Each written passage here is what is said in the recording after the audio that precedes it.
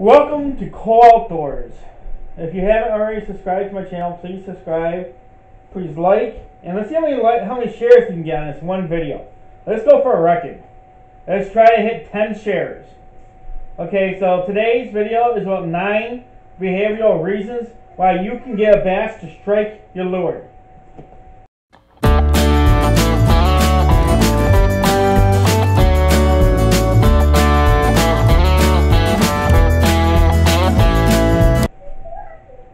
So let's talk about the bass. The number one reason a bass is going to strike when it strikes is because it's feeding.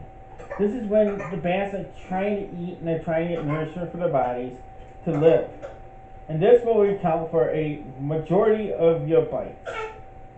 But there are other reasons bass will bite. The second one is it goes for 20 to 25% of all your bites. It's just a reflex action. It's just the food's there and it's just going to grab it out instinct.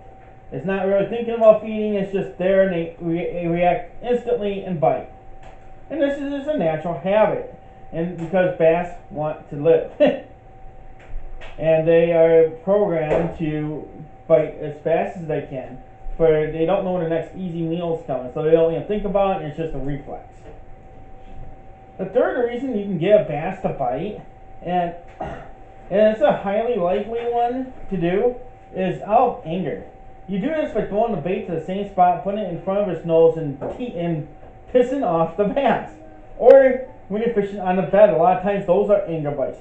Those are explosive and they're hard.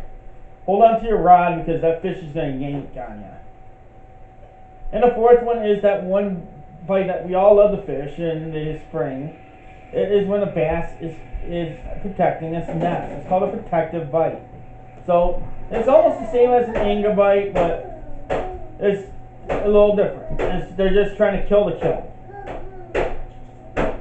So the fifth reason that you can get a bass to bite the lure, and this only accounts for about 2% of your bites, and so it's a real minor one, is out of curiosity. Every once in a while you'll have a curious bass that is biting the lure just to see what it is. So you guys ever been fishing offshore and you're fishing deeper structure and you find a school of fish and you get one of those bass to bite and all of a sudden it starts a feeding frenzy? This is the sixth type of behavioral reason that bass will bite, and this is called competition. If you can get a school worked up, you can sit there and catch a fish for a while. So remember that if you can get one fish out of a school bass to bite, there's a good chance you're going to be able to catch multiple fish out of the same school just because they're trying to compete for the food. That brings us to reason number 7, and that is this is going to be where you're going to catch most of your trophy bass, and that is a territorial bass. A territorial bass is large enough to hold its own area, and a lot of times those are your trophies, and it's going to be a mixture of it's going to chase it to a certain point and stop. A lot of times if you have one of these big bass chasing a bait, stop it and slow it down and piss it off, and you'll get that anger strike and you'll catch that big bass. So the 8th reason that you're going to catch bass is it's got killer instinct. It is a predator. It wants to kill. That is why you'll catch bass on a musky lure, and the bass a lot of times isn't much bigger than that musky lure you're throwing, and you're catching the bass, and that's because it's got a killer instinct. And then the 9th reason, you guys ever been to a virgin waters? The fish are just ignorant. They don't know any better.